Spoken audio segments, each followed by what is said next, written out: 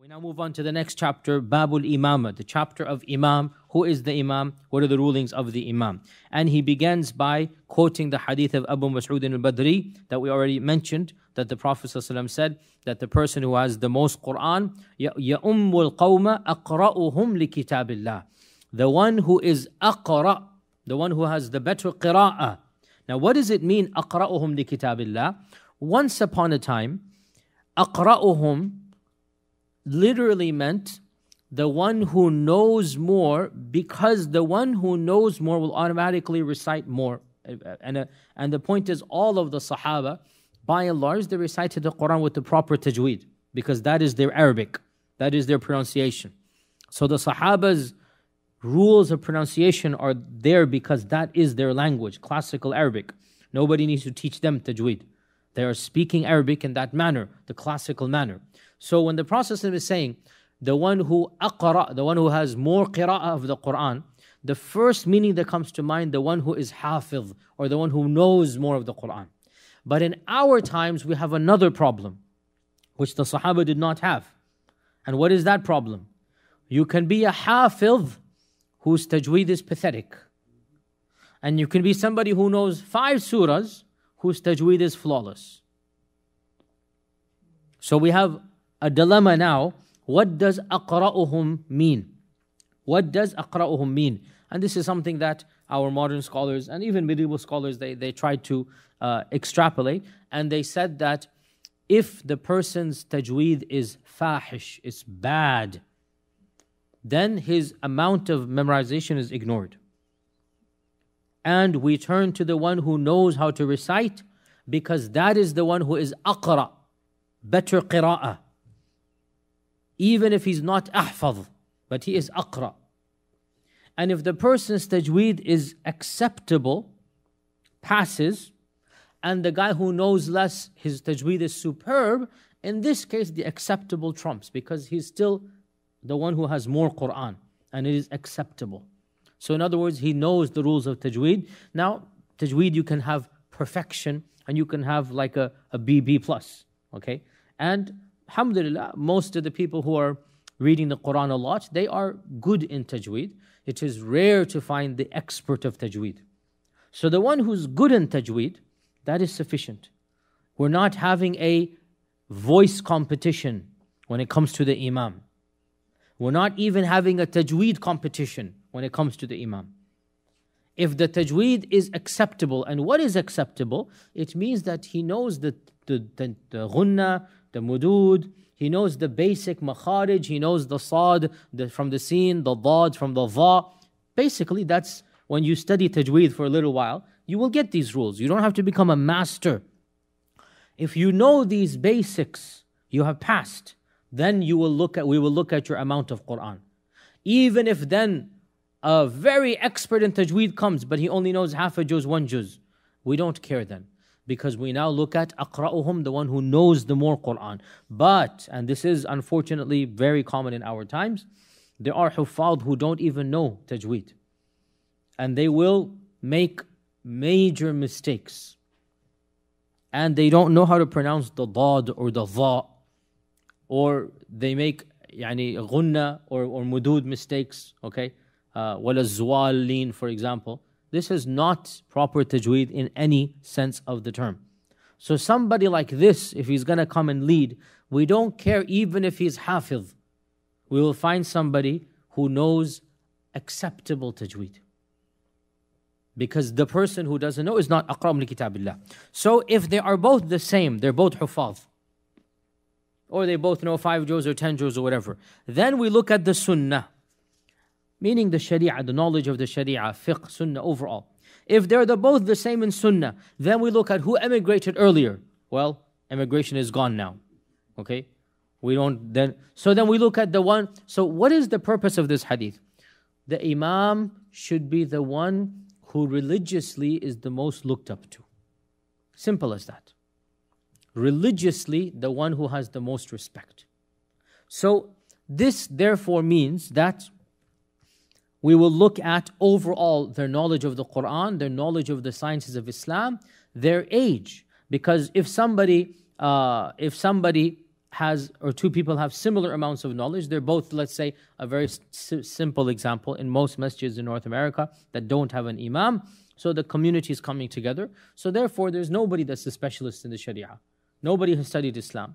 Maybe 3, 4, 5 people all know a few juz of the Quran. They're all similar. So then we will even look at age.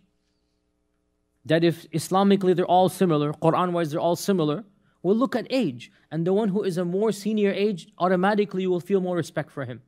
So we will look at the one with more age. Okay? And the point is now, some of the books of fiqh go into such ludicrous details, like what if they're the same, what if they're the same, and they go down 15 points. Okay? And it's never going to happen like this. So much so in some books of fiqh, just as a joke here, but I'm not joking, this is the way they have it, that if they're all the same, then the one who has the more wives and children, mashallah, tabarakallah. Okay?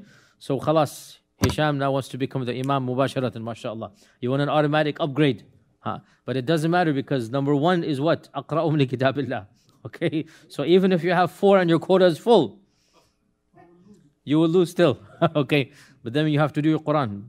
Be good in Quran and you can trumpet, inshallah. And you don't need the 4 then. So the point being, there's no need to go into all of these details of how many.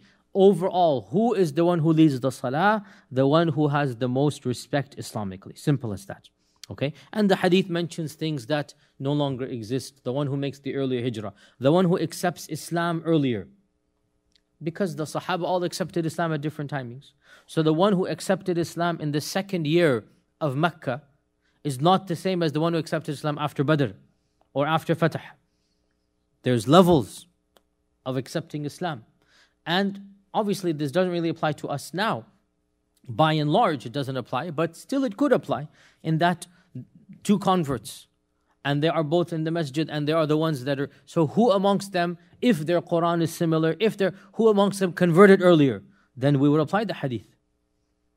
So the point is, anybody who has more respect in Islam, that is the one who should lead the salah.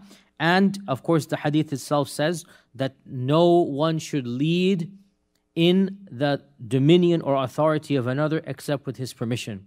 So if you are in somebody's house, then that trumps other factors as long as the Quran is acceptable, because the acceptability of reading can never be compromised. Because if you can't read the Quran, then you're not going to be the Imam. Okay? As long as the Quran is acceptable, so they know the basics of tajweed, then that person, even if he knows less Quran, will have the authority to lead illa bi'idhnihi, unless he delegates. And this is the sunnah of our culture, that the host always gives up to somebody who is worthy, but it must be from the host, because that is his domain and authority. And this is of the beauty of the Sharia, that nobody should feel that in his own house that somebody is in charge over him.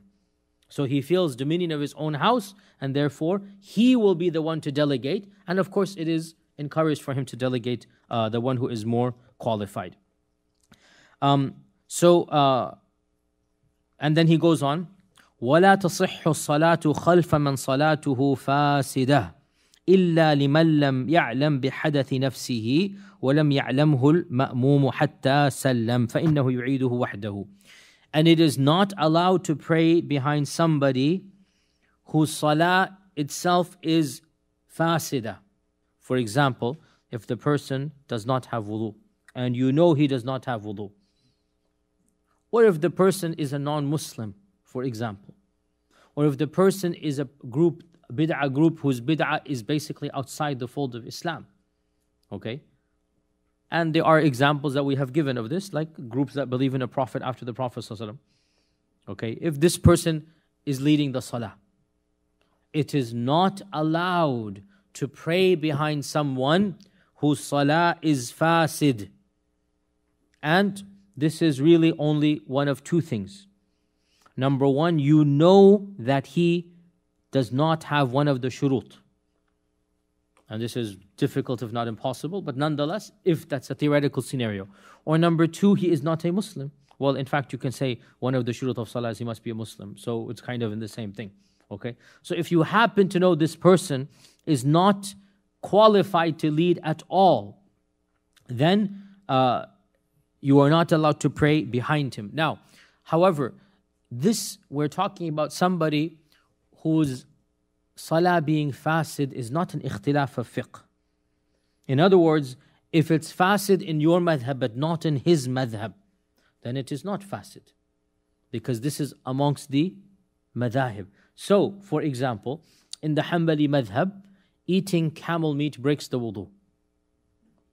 Okay, this is a fact. It's the only madhab that has this. That if you eat camel meat, it breaks the wudu. It's like going to the restroom. You break your wudu, right? Just by eating camel meat or drinking camel milk, even according to the majority opinion. You eat or drink camel, your wudu is broken. Now suppose there's Shafi'i and a Hanbali, and they both eat camel meat. Then the Hanbali has more Quran, so he goes in front to lead. Should the Shafi'i say, oh, your salah is batil, I cannot pray behind you? No. This is narrow-mindedness and intolerance and fanaticism. And the Sharia is opposed to this. Because in this case, the salah is not fasid for the Shafi'i. Correct? The salah is not fasid for the Shafi'i. I gave the other way around. The Shafi'i should be leading, Right? I gave the other way around. The salah is not fasid for the Shafi'i. That's the point here. And so the Hanbali should realize that the Shafi'i salah is valid for him. And therefore, it is valid for me. Is that clear? Right? So the Hanbali should not be so intolerant that he expects the Shafi'i to follow his opinion. But if it is something that unanimously agrees upon that this goes against the salah, then it is not allowed to pray behind somebody whose salah is fasid, except, he said, that if the imam did not know himself that he didn't have wudu, until the whole salah finishes. In this case, he doesn't have to tell the ma'mum, and the imam repeats his own salah, because this is accidental and unintentional. Okay? So this is not something that is the fault of the ma'mum. They didn't know, the imam didn't know. And therefore, the imam will make it up by himself. فَإِنَّهُ يُعِيدُهُ وَحْدَهُ وَلَا تَصِحُّ خَلْفَ تَارِكِ رُكْنٍ. And it is not allowed to pray behind somebody who is leaving one of the arkan. So the first point, somebody who's leaving one of the shurut. What if he's leaving one of the arkan? It is not allowed as well. That if somebody is leaving the arkan, and you know he's always leaving the arkan, you cannot pray behind him. Except in one condition. إِلَّا إِمَامُ الْحَيِّ إذا صلى جالسا لمرض يرجى برؤه فإنهم يصلون وراءه جلوسا. This is one of the unique things of the Hanbali madhab. None of the others have this. That the only exception of an arkan being broken is if the imam of their locality, so somebody who is always leading usually anyway, okay, not a stranger, not somebody in a gathering and they chose this person, the regular imam falls sick and has to sit down, and the sickness is temporary and eventually he'll be able to stand up in a few weeks or months. In this case, it is allowed for the imam to sit, because one of the arkan is to stand. In this case, it is allowed for the imam to sit, but they must pray behind the imam sitting down. This is the Hanbali madhab. And only the Hanbali say this. And all the other three say they must pray standing up. Or in fact, others would say such an imam should not even be the imam.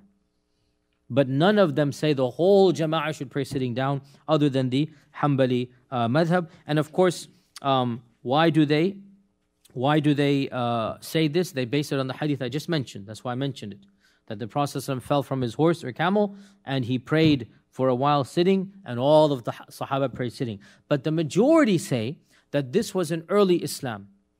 And towards the end, this was abrogated by the hadith of Abu Bakr. That the Prophet was sitting, Abu Bakr was the one behind the Prophet next to him on the right hand side, and the people could see Abu Bakr and they followed him, even though he isn't the Imam. He is simply following the Prophet. So the Prophet is sitting and everybody is standing. Okay? So this demonstrates therefore that, and this is the majority opinion, and we have to disagree with the Hanbali madhab here, and say if the Imam is sick, then the rest of the people will pray standing, not sitting down. Okay? And the Imam being sick does not disqualify him from being the Imam. So and this is only for the regular Imam. Otherwise, if you're all 10 brothers together, and one of them has fallen ill and he has a broken cast, he has to sit down, generally you would not want him to be the imam, because you don't want the imam to be somebody who has to sit, because that's going to cause awkwardness for the people behind. Okay? So generally we would look over this person who is sick until their sickness is cured. وَلَا تَصِحُّ إِمَامَةُ الْمَرْأَةِ بِالرِّجَالِ. And it is not allowed for a woman to be the imam in front of men. This is explicit, and there is unanimous consensus of the entire ummah of this point, and no scholar has ever differed that in the fard salah, a woman cannot lead the men. There is a very minority ikhtilaf that is found by some of the non-four madhahib that in nafil salah, a woman may lead the men of her house only from the back and not from the front. Right? So she will be in the back and the men will be in front of her. If she is literate, and they are, so there are so many conditions. And this is actually, if you think about it, now firstly, none of the four madhabs say this. This is found, and how do we all know this, by the way? How do I even know this? Because of all of the fitna of women leading and whatnot. So those, the ladies that did it, they didn't do any research, they just wanted to do it. Then the second tier of those ladies came, and they basically dug deeper and deeper and deeper to find some type of precedent. And so they made this a well-known fact for those of us in those arenas and circles. And they said that some of the madhabs allowed a woman to lead. And they shocked us all, like, what do you mean some of the madhabs allowed? We never heard this. So we went back to the books, we looked up, and in fact they are correct, but they exaggerated and they distorted and they covered up. It is true that one of the scholars, al-Tabari, the famous al-Tabari, who was not a great faqih, he was a historian and a mufassir, but he had some fiqh views. Al-Tabari had the position, in a certain circumstance, if the woman of the house is educated and literate, and she has, let's say, slaves who are illiterate, because a very common scenario, imagine those servants who are illiterate. In the nafil, like for example, Taraweeh, it is permitted for her to be leading them. So the men of her household, not the men of the neighborhood. The men of her household, if she knows and they don't know how to read, then she may lead them in nafil salah only. This was opinion he held, and it is true he held it. For this group to take this and then say Jum'ah salah and praying men and women together, you see how they pick and choose what they want to, and that's typical for the progressive and the ultra-feminists. This is exactly what we expect of them. They're not consistent or fair. This is not what Tabari said, but they take that point and they then do their Jum'ah salah and whatnot. But the point is that even this position, it was rejected by the others, and they would say that the men should pray on their own and the women should pray on their own. Just because she knows more doesn't mean she will be the imam. So the four madhahib have agreed. In fact, there is ijma' amongst all the scholars that the fard salah, a woman cannot lead the men. And we have it explicit in the text here, وَلَا تَصِحُّ إِمَامَةُ الْمَرْأَةِ بِالرِّجَالِ. It is not valid for a woman to be the imam of men. It is also not valid for a person who has salasul bawl to be the imam. And salasul bawl means incontinence.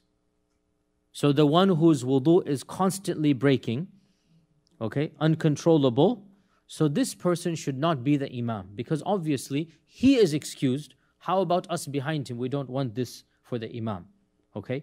And this applies to any other type of sickness that affects his salah.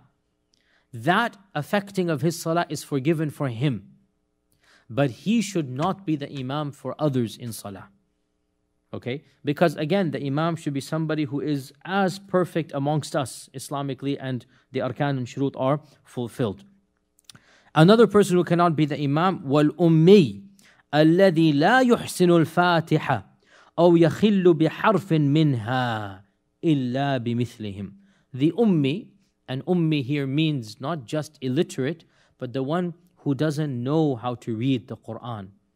Even if he's educated in 20 languages, but not in the tajweed of the Quran. He is ummi for us.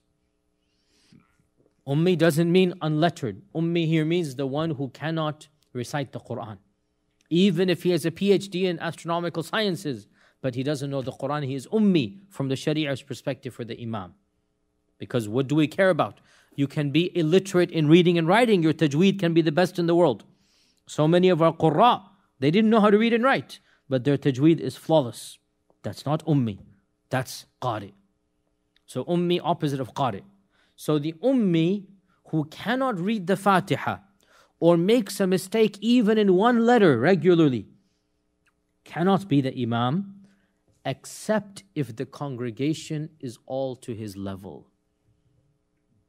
This is a very good exceptional clause here, okay? Except if the congregation is to his level, then they are excused. Because what else do you want them to do? So, a group of people come together and none of them have studied tajweed. And they're all making major mistakes. In this case, they are forgiven. And they choose the one whom they think is the best, and bismillah, they can go for it. Otherwise, it is not allowed for the ummi who makes a mistake even in one letter. Because we all know one letter changes the meaning. Right? All of you even learning basic Arabic, qalb to kalb. What are the contrast in meaning? How can you give the Quranic recitation to somebody who's going to change your qalb into a kalb? Think about it, right? And so many other easy mistakes can be done. That literally changes it from iman to kufr, right? From shirk to tawheed, tawheed to shirk, from something that is noble to something that's a joke and a mockery. How can you give the Quran recitation to somebody? Doesn't matter how respected he is in the community. If he doesn't know the Quranic recitation, should not be leading. Okay, so this is explicit, and all the madhahib say this, that whoever makes a mistake, and that's why, I mean, even I have to say personally with myself, I'm very particular about this as well, that I cannot, I don't like praying behind anybody who does not know how to recite properly. It's something that my whole khushu' is gone, and it's something I find very, and that's why even for the Tarawih prayers, I'm very picky about who we get. That's his tajweed has to be very good, even if the voice is not as good. I know some of you don't agree with this position of mine, but for me, the tajweed has to be flawless, because what is important is tajweed. And we, unfortunately, many of us, we don't care about tajweed, we care about a good voice, a melodious voice. And there are many people who have a good voice, but they haven't practiced the rules. And their makharij, their pronunciations are incorrect, but their voice is melodious to the ear that's not trained. The trained ear, by the way, will never like non-tajweed voice. That's true. That is true. The community doesn't have that education. That's true. But I mean, for me, for the 5 years I've been here, I've been very strict that anybody we get has to be a person who knows his tajweed and no mistakes in tajweed. And that's a position that I cannot compromise on.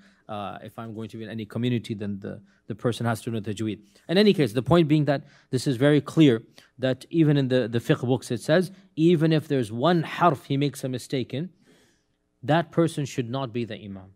And you all understand why. It's common sense. You don't even need Quran or Hadith. You will change the meanings of what you're reciting if you don't know how to recite one letter properly. And how many are the Arabic letters whose makharij are very close, right? How many? Look at the dha and the dha and the za and the sin. So many, you need to know exactly what you're saying. And therefore, even if one harf is mistaken, he cannot be the imam unless the whole community is the same. Then they are forgiven and they can choose somebody of that level. Okay, we now move on. Who else? What other issues come with imam?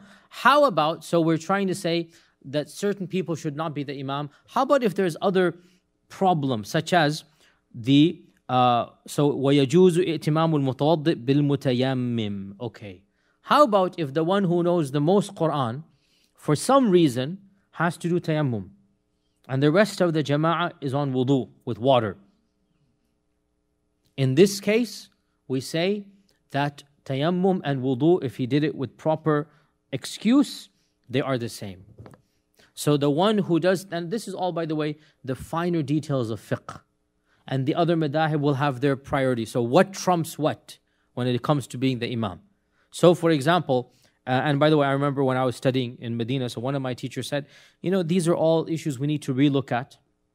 So what if we find a person in a wheelchair who knows good Quran and good recitation? Why can't he be the imam?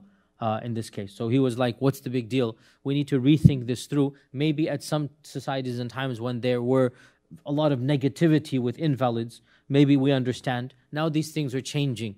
So the hadith doesn't mention standing versus sitting. The hadith mentions أَقْرَأُهُمْ لِكِتَابِ اللَّهِ, and the one who knows the more sunnah, and the one. So these are the ones set in stone. No question. The one who has the better Quran, then the one who knows more Sharia. These are like they said. But then the other details, what trumps what, these are all where the madhahib will differ. And the Hanbali madhab, we already gave some examples. They said the one who has salasul bowl, the one who has the incontinence, should not be the imam. The one who has a cast on the leg should not be the imam. In fact, in some Hanbali books it says the one who's blind or one-eyed should not be the imam. But this goes against explicitly the fact that at times Ibn Maktum would lead the Sahaba in Salah when the Prophet was not there, right? But then they reasoned that, but that's because the city was empty, because this was in Tabuk or something, and there were just a few men, and amongst them Ibn Maktum was the best. But so the point is, they go back and forth, and in reality, this is an area we don't have to be that strict in. The main criterion, أَقْرَأُهُمْ لِكِتَابِ اللَّهِ, and then أَعْلَمُهُمْ بِالسُّنَّةِ. This is the main criterion. And in my humble opinion, other issues are all secondary. And these are all ikhtilaf the madhahib. So the Hanbali madhab says, the one who has tayammum should lead if he has more Quran, even if the other people are on wudu. So his tayammum doesn't make him one level below the rest of the people with wudu. Clear? Okay? And they base this, of course, on the fact that the one who does tayammum, it is as if he has done wudu. Tayammum is his tahara. Tayammum is his tahara. And if he has an excuse, he's sick, he has a skin disease, he could not find water for some reason, the rest of the group is still upon wudu, so he's excused. And in reality, his tayammum will count as his wudu. So he's the same level as them. And this is a valid point actually. Then the Hanbali say, وَيَجُوزُ إِمَامَةُ الْمُفْتَرِضِ بِالْمُتَنَفِّلِ. The one who is praying the fard can pray behind somebody who is praying the nafil. Now the opposite, everybody allows. The opposite is what? The imam is praying fard and the one behind praying nafil. This is pretty much everybody allows it. That for some reason, we just gave example. You prayed fajr, you come to the masjid, they're praying fajr. What did the Prophet himself say? Explicit. He said, it will count as nafil for you. So we have no problem with that. Okay? So the opposite, no ikhtilaf. This scenario, we have a big divide amongst the madhahib. Because one group will argue, the one who's praying fard has a higher level. So how could the imam who's praying nafil lead the ma'mum who's praying fard? Okay? But the Hanbalis explicitly say what? وَيَجُوز. It is allowed for the one who's praying nafil to be the imam for the one who's praying fard. Meaning, if you look amongst yourselves and fulan has the most Quran, he should be the imam even if he has already prayed that same salah as his fard. Okay?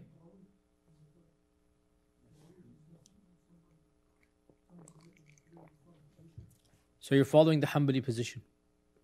The Hanafis would not allow this. You're following the Hanbali position. This is what we are teaching in the masjid as well. And the evidence of the Hanbalis is the hadith of Bukhari and Muslim, muttafaq alayh, that Mu'adh ibn Jabal would lead his people in Isha after he had prayed Isha with the Prophet ﷺ. And he would go to his masjid and lead them in Isha. So he has prayed the fard, and then he goes to his masjid and he's leading them in their fard. And guess what? It is his nafil. Okay? So this is an explicit, authentic evidence. And that's why it seems to be clearly the stronger opinion. And the ones who oppose it don't have any hadith. It's like common sense. And hadith trumps what you think is common sense. If there's an explicit hadith, then we don't bring in any type of logic or reason. We say, khalas, this is allowed. And the Prophet explicitly allowed that the one who is praying nafil is allowed to lead the fard salah. Okay? So the one who does tayammum and the one who is praying nafil, they can be the imam. This is ignored in the criterion process. What do we look at? Quran and Sunnah and ilm and whatnot. So the one who knows the most Quran, even if he's praying nafil, go ahead, be the imam. The one who knows the most Quran, even if he's on tayammum, go ahead and be the imam. Okay? Now, where do they stand in relation to one another? وَإِذَا كَانَ الْمَأْمُومُ وَاحِدًا وَقَفَ عَنْ يَمِينَ الْإِمَامِ. If there's only one ma'moom, he will stand on the right-hand side of the imam. Okay, and we just mentioned the hadith of who? Ibn Abbas. Ibn Abbas. Ibn Abbas was the nephew? He was the cousin of the Prophet ﷺ and the nephew of, go ahead, I'm waiting. Maymuna, right? Maymuna was the khala of Ibn Abbas. Okay? And the Prophet ﷺ is his uncle, is his cousin. So Ibn Abbas was a young boy, and one night he wanted to visit his aunt, and so he ended up sleeping in the house of the Prophet ﷺ. And in those days they only have one bedroom. And so he said, I slept on one direction and my khala and the Prophet ﷺ slept on another direction. Okay, he's a young child, 7, 8 years old. And they gave him permission to sleep, and it is allowed. He is the mahram in any case. In any case, he's a young boy. So he slept in this way, and the Prophet ﷺ, Maymuna is sleeping this way. Then he woke up to see the Prophet ﷺ in tahajjud. And this is amazing, a young, little kid, subhanAllah, right? Little boy, he stood up, sleepy, did his wudu, and he jumped to be praying behind the Prophet ﷺ, but he didn't know which side, and so he went to the left. And so the Prophet ﷺ held on to him and put him from behind and took him and made him stand to his right. Okay, so this hadith therefore, and all the madhahib agree, if there's two people, then the ma'moom stands to the right. Now, some ulama say, and this is not anything from the hadith, but it is still, even in this case, sunnah for the imam to be a little bit ahead of the ma'moom. And others say they should be feet to feet in this case. And the fact of the matter is, both positions can be read into. Both positions can be read into. We can't be sure, did Ibn Abbas stand feet to feet, or was he just a little bit behind? And so whatever one does, insha'Allah ta'ala, it is permissible. Whatever one does, it is insha'Allah ta'ala permissible. So if there's only two, then they will stand on the right-hand side. The ma'mum will stand on the right-hand side. And if he stands on the left, or in front, or by himself, then this is not valid. It is not valid to stand on the left or by himself or in front of the imam. And they based this on the hadith of the Prophet ﷺ, that he saw a man praying all by himself in the saf, and the Prophet ﷺ commanded him to repeat the salah. And this is a big controversy about praying by yourself in the saf, and I mentioned this in my Q&A when we did it. And even though many of the madhahib say that in such a case the man should not pray by himself, the reality is that there doesn't seem to be any evidence to suggest that somebody should be pulled behind, and it doesn't make sense. What has that guy done that he deserves to be dragged behind? What is his fault in doing so? And therefore, in this case, you are forgiven, but you should not be in a saf by yourself without an excuse. In other words, if there's space, you cannot be in a saf by yourself, okay? Then he says, the only exception, if there's only one woman, then she will stand by herself. Okay, so obviously the sufuf of the men and the sufuf of the women do not go in the same row, so the woman will be behind the men, and if there's only one woman, she will be in her own saf, no problem over there. And then وإن كانوا جماعة وقفوا خلفه وإن وقفوا عن يمينه أو عن جانبيه صح وإن وقفوا قدامه أو عن يساره لم تصح. If there's a group of men, they will pray behind the imam. Everybody agrees with this. If for some reason they stood to his right or they were on his right and left, this would be valid.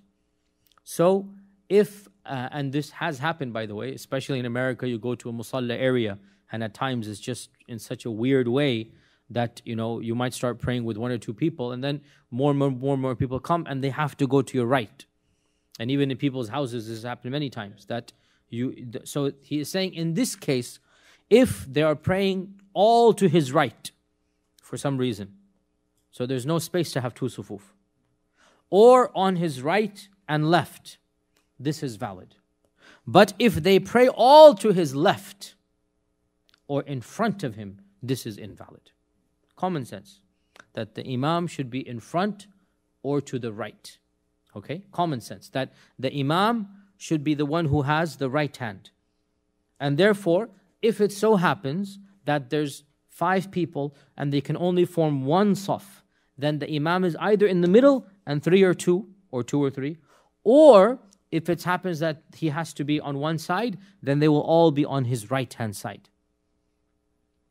Okay, so the imam will pray and the rest will be on his right hand side. What is not allowed is, of course, for the people to be in front of the imam, or for them to be all on the left hand of the imam. Now, the controversy occurs that what if the circumstances do not allow, except for some of the sufuf being in front of the imam, is their salah batil or not? And this is a controversy in classical fiqh and in modern fiqh. And inshallah ta'ala, in my opinion, if the circumstances call for it, then the salah is valid. And the simple example of this is the men's prayer versus the women's prayer in another area. A lot of times, their prayer hall, if you look at the angle of the qibla or whatever, and you draw the angle out, sometimes the women's rows might actually be in front of the imam, but they're in a separate room. And this is a common problem in North America, right? You understand, like if you're standing in one direction and you draw a line parallel to you with the qibla, in fact, the woman might actually be ahead of you in this case. Or you're praying in the men's sitting room area, and it so happens the qibla is in the other direction, and the woman's sitting room area is over there in front. And they can hear you. There's no visual problem, but they can hear you. So can they pray behind your voice or not? Many madhahib would say no, and they just pray on their own. But inshallah, I've done some research in my position that there's no evidence to suggest that the salah is batil. Rather, the general norm should be that the imam should be in front, and that is clearly the norm. But if for some specific reason the imam cannot be in front, and an exceptional scenario arises, the salah is not batil.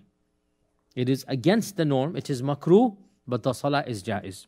And if the women decide they don't want to pray with the jama'ah, they want to pray separate, that too is jaiz. Okay? Moving on, we have only 4 lines left and we're done inshallah ta'ala. If a woman leads other women in salah, then she stands, as we all know, where does she stand?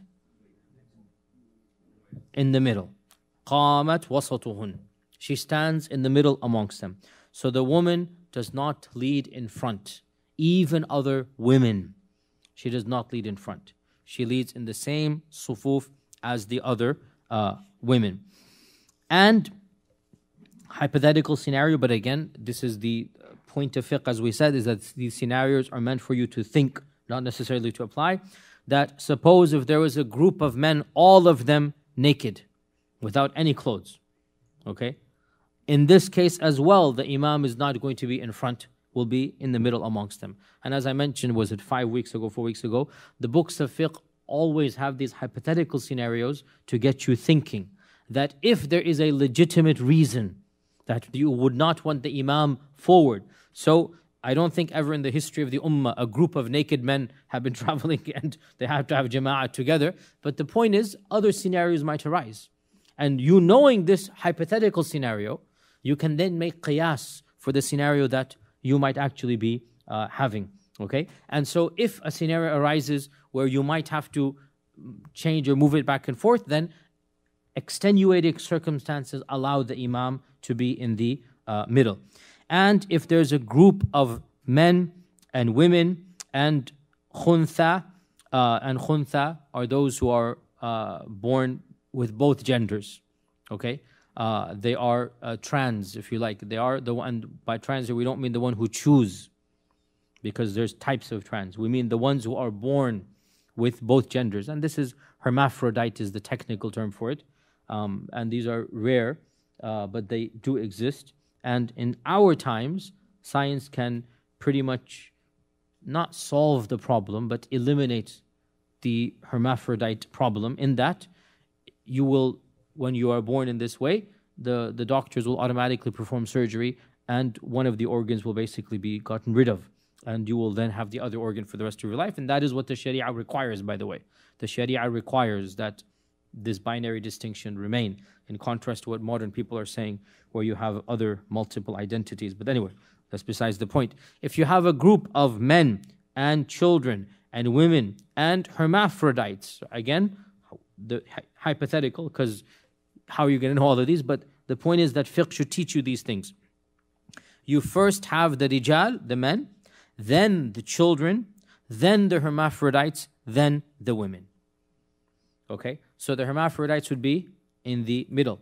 And by the way, a situation did come up where a masjid, in one of the states here, they called me up and they said that we have a convert who, before converting to Islam, had a sex change operation. Before converting to Islam, had a sex change operation. And the question was now, where would this convert stand in the salah? Okay, so this is a forgiven issue because this person did it before accepting Islam. Okay, now this person has accepted Islam, and so it was a man who had become a woman.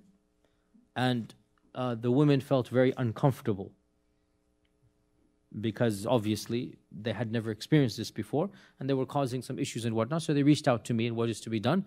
And I said, the books of fiqh, so we're laughing at this, for example, theoretical example. Look what now. SubhanAllah, instantaneously I was like, this is classical fiqh. I don't need to go to any fatwa for you. This is classical fiqh. That this person will be in the women's section in the front, in her own saf. She will be in the front, because the operation has been done. So he is now a she. There is no he left, if you get my point. Okay? So he is now a she. So she will be in the women's section. But she will not be just like the other women. She will be treated as a khuntha, even though technically she's not the type of khuntha that existed in the good old days. But nonetheless, she is not fully she. So she will be at the head of the women's section in a saf on her own, and the women can be behind her. Okay, and they solve the problem. But so, and I bring this up, why? To illustrate these hypothetical scenarios are very important. And the fuqaha put them in so that we have an understanding and we can immediately go back to them when need be. Okay, now we finish this chapter with two simple phrases, both of them very easy. ومن كبر قبل سلام الإمام فقد أدرك الجماعة ومن أدرك الركوع فقد أدرك الركعة وإلا فلا. Okay, simple, and then we finish this chapter. Whoever says the takbir before the imam says salam gets the jama'ah of the imam. And whoever catches the ruku' at the rak'ah or before the rak'ah has caught the rak'ah. Very simple. And this is pretty much the standard position of all of the madhahib. Standard position of all of the madhahib. That if you catch the imam before the taslim, then you are a part of the jama'ah. But you will only catch the rak'ah at the ruku'. You have to have the ruku', then you will be considered as having the rak'ah. And this is the standard position because of what our Prophet ﷺ said, that, and this is an authentic hadith in Bukhari, وَمَنْ أَدْرَكَ الرَّكْعَةِ وَمَنْ أَدْرَكَ الرُّكُوعَ فَقَدْ أَدْرَكَ الرَّكْعَةِ. Whoever gets the ruku' has caught the rak'ah. And therefore, if you walk in and the imam is in the final tashahhud, a lot of people say, I'm not going to join and I'll wait for the second jama'ah. And this is wrong. Because you joining with the first jama'ah will get you the rewards of the first jama'ah. And that is more important. And you not joining the jama'ah has multiple problems. Of them is the explicit prohibition of standing when the jama'ah is going on. You are never supposed to cut yourself off from the jama'ah. And therefore it is a mistake and it should be corrected. If you see somebody that is just loitering in the back and he thinks that he's doing something good by waiting for the imam to give salam, this is multiple problems, because then we get to the other controversy: should we even have a second jama'ah in the masjid, which is another point of controversy. And as we said, once in a while it is overlooked, but the general norm is that no, there should not be two jama'ahs in the masjid. This is the norm, because we don't want to encourage people to come late and to have those jama'at. It's one thing if it's in your house, it's one thing if it's in the musalla, that is the musalla in the road. In Arab lands or in Muslim lands, you have little masjids on the highways. That's understood. But in a masjid like ours, there should be specific timings and everybody should know. And if you don't get those timings, the general rule should be we do not have another jama'ah. It's not wrong to have a second jama'ah, but it is not right either. In the masjid, there should be one formal jama'ah. That's the purpose of there being a masjid. And to make it a habit to always make a second jama'ah, I've said this many, many times. In fact, many of the ulama say there is no second jama'ah. The Hanafis in particular would say there's batil. The salah is not even valid. They would say that if you have a second jama'ah. But I'm not going to that extent. I'm not at all saying it is batil. But I'm saying that this opens the door for the community splitting up, for being lazy, for the jama'ah not being given the status it deserves, and it should not be made into a habit. With that, are there any quick questions before we break? And I know I have some from the online. Yes? So this is if the imam, if the ma'moom did not catch the rak'ah and he simply caught the last taslim. Yeah, so he caught the last taslim. He did not catch any rak'ah. Insha'Allah ta'ala, it is acceptable for this person to be the imam because he did not catch a rak'ah. But how would the person coming in late know this? Okay. Also, we get to the controversy of should there be a second jama'ah, and that's another controversy. If the person caught one rak'ah, then he takes the hukum of the ma'moom. And as the ma'moom, he cannot become the imam of somebody else. He has to finish his own salah. So in this case, really, the best thing to do is not have a second jama'ah anyway, much less tap somebody and then start another jama'ah. We have some questions from online as well. And that is that somebody says that when somebody joins the prayer late and he catches the last rak'ah or the last two rak'at, are the last rak'at his first or are they his last? And this is a classic controversy in the fiqh books, and both opinions have evidences from the sunnah. But insha'Allah ta'ala, what makes more sense is that his first rak'at, which is the imam's last rak'ah, will count as his first rak'at. Some scholars say that he should consider the imam's rak'ah to be his rak'ah. So if the imam is in the third rak'ah, he is actually praying the third rak'ah and fourth rak'ah, then he makes up the first two. Okay? It's confusing, it's illogical, and it will mess your mind up anyway. So, inshallah, and this goes back to how you understand وَمَا فَاتَكُمْ فَأَتِمُّوا وَمَا فَاتَكُمْ فَقْدُوا. What does it mean, فَأَتِمُّوا and فَقْدُوا? There's two versions of the hadith, right? وَمَا فَاتَكُمْ فَأَتِمُّوا, you complete what's remaining. وَمَا فَاتَكُمْ فَقْدُوا, what you missed, make up what you missed. Right? Both hadith are there. So, do you have to make itmam? Do you have to make qada? Both versions are there. And in the end of the day, it's possible to interpret both of them to mean you finish up what is remaining for you to finish up. So the issue of Raf'ul Yadayn is coming, that some of the brothers do Raf'ul Yadayn when they stand up from the third rak'ah. should they do this or not? These are from the nafil or the sunan of the salah. If somebody does it, that is fine. If somebody doesn't do it, that is fine. Some ahadith do mention that when the Prophet stood up from the second rak'ah, he would do raf'ul yadayn. So this is what they base this on. Not reading Surah Al-Fatiha in salah, is it only for the out loud prayer or only for the silent prayers? As I said, the position that I'm now teaching, and maybe in a few years I'll go back to the other position. When the Imam is silent, then you read Surah Al-Fatiha. And when the Imam is reciting out loud, then you listen quietly and don't read. And this is the majority position. Only the Shafi'is have another position. The three madhahib all say this. The three madhahib all agree that when the Imam is reciting out loud, then you stay quiet and do not read Fatiha. And when the Imam cannot be heard, then the Hanbalis and one version the Malikis, they say you can recite Fatiha on your own. So when you don't hear the Imam, then you recite Fatiha. And that's what I'm saying as well. Question is that is it true that we cannot pray in the graveyard? Yes, we mentioned this in the arkan of the salah. I said in the shurut of the salah that the salah should not be prayed in the graveyard and also in the restrooms. These are the two places that the salah should not be prayed. And the final question from online, we have that if I make a mistake and I recite a surah after Surah Al-Fatiha in the third or the fourth rak'ah, what do I do? What do we do? I went over this issue. Pray the whole prayer again? Which madhab is this? Huh?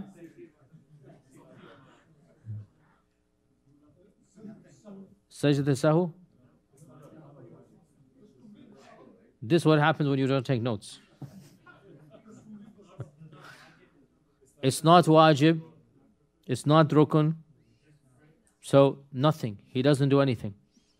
He doesn't do anything. Because even if he didn't recite in the first and second rak'ah an extra surah, he wouldn't make it up with sajdat al-Sahu.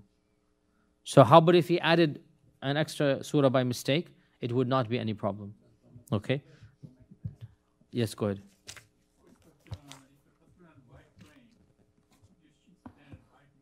No, we said very clearly. We said very clearly, where does the woman stand at all timing? The woman always stands on her own. It doesn't matter if it's mahram or sister, brother, it doesn't matter. The woman will stand in her own saf. That's what we went over in the salah. Inshallah, we will, yes. So on Saturday at Woodlands Hills, what time? 6 to 9 p.m. There'll be a fundraiser for our brothers and sisters, Syrian refugees. And buy the ticket as well, and they will be available inshallah ta'ala today and on Friday, inshallah ta'ala. Yes, go ahead.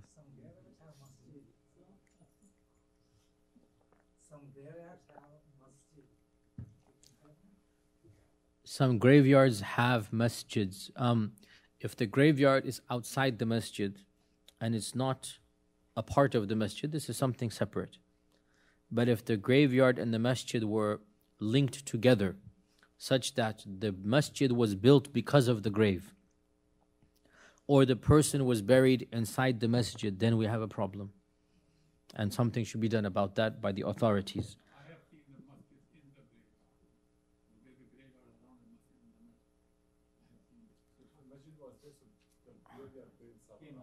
Yeah, so here we make a distinction. Was the graveyard built simply because it was convenient and there was open land outside the masjid, in which case it is permissible? Or was the person buried because of the masjid and he got special treatment and they wanted to give him a burial that he was a person of holiness? This is the point here. It is common in many Muslim lands that they have a plot and they have to take one corner as the masjid and one corner or one area as the graveyard. And there's a distinction between the two. On the right-hand side, the masjid, on the left-hand side, or something like this. And to this day, if you go to many cities, you will find the graveyard and the masjid close by one another, but they are not built for each other. It's just a matter of convenience. Okay? But that nobody prays there 5 times a day. But let's be realistic here in our MIC. If we were to have a plot of land, which we are hoping one day maybe to have, right? That we have our own plot of land here. So would this be haram? Of course not, because we are building a convenient place. It's not meant to be. But suppose in some Muslim land, a person died who was a wali, a saint or whatnot, and they said, oh, he should be buried next to the masjid, and there is no graveyard. They make an exception for this person. Or the other way around, that this is the qabr of so-and-so. So we should build a masjid, and there is no masjid. And they build the masjid because of the qabr of so-and-so. This is when it would become problematic. Okay? Otherwise, if it just happens because of land issues, and all the Muslims are buried there, this is not inherently a problem. Inshallah. Okay, so inshallah we will. Yeah, the Masjid al-Nabawi is an example of this, that it was not intended. It just happened as a historical reality that the masjid expanded in that direction. Otherwise, the Prophet was buried outside his masjid, as we mentioned, inshallah.